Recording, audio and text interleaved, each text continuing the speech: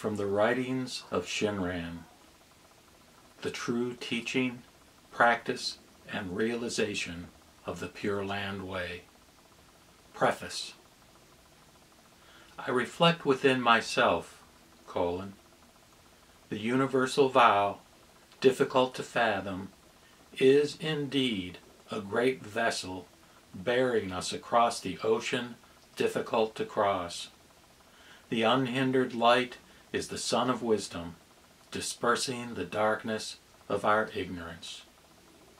The auspicious name, embodying the perfectly fulfilled supreme virtues, is true wisdom that transforms our evil into virtue. The diamond-like Shinjin, so difficult to accept, is true reality that sweeps away doubt and brings us to attainment of enlightenment.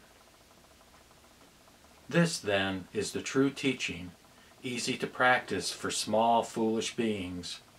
It is the straight way, easy to traverse for the dull and ignorant. Among all the teachings of the great sage preached in his lifetime, none surpasses this ocean of virtues. Let the one who seeks to abandon the defiled and aspire for the pure, who is confused in practice and vacillating in faith, whose mind is dark and whose understanding deficient, whose evils are heavy and whose karmic obstructions manifold, let such persons embrace, above all, the Tathagata's exhortations.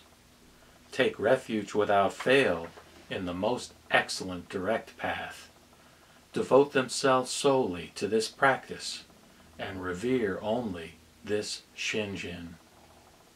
Ah, hard to encounter, even in many lifetimes, is the decisive cause for birth, Amida's universal vow.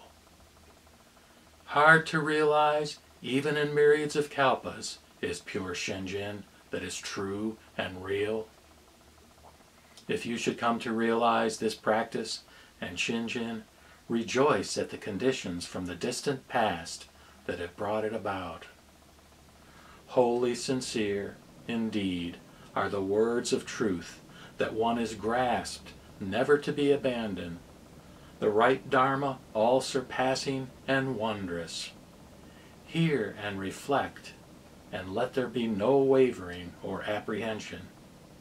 How joyous I am, Gutoku Shinran, disciple of Sakyamuni.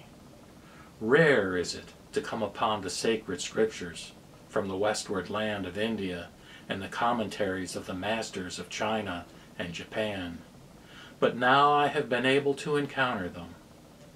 Rare is it to hear them, but already I have been able to hear.